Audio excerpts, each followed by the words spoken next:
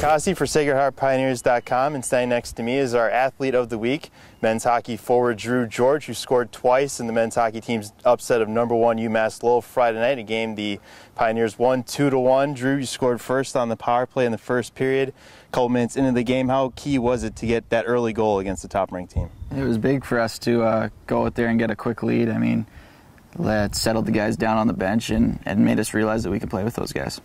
The UMass Lowell came back in the third, a game that was pretty back and forth through the early periods. They score a goal early in the third. Sacred Heart answers right back with your second goal right off a face-off about 90 seconds after they tied it up. Now, what was going on for the last 10 minutes or so of the game with UMass Lowell just keep threatening to score and tie the game? I mean, we could bend, but we couldn't break, and that's what we did. We allowed shots from the outside because we knew Vazzy could kick those out. So, yeah, we just kept everything to the outside.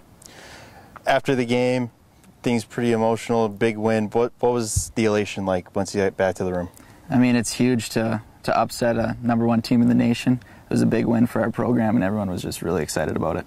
Now, 1-1 entering this week, a big conference opener Wednesday night at Milford Ice Pavilion against Bentley, a team the Pioneers went 1-1 against, so it's a series that can't get much closer. What's it going to be like Wednesday night? For my 2 years here so far, it's been a battle with those guys, so I don't imagine it'll be any different this year, and 2 big points are on the table.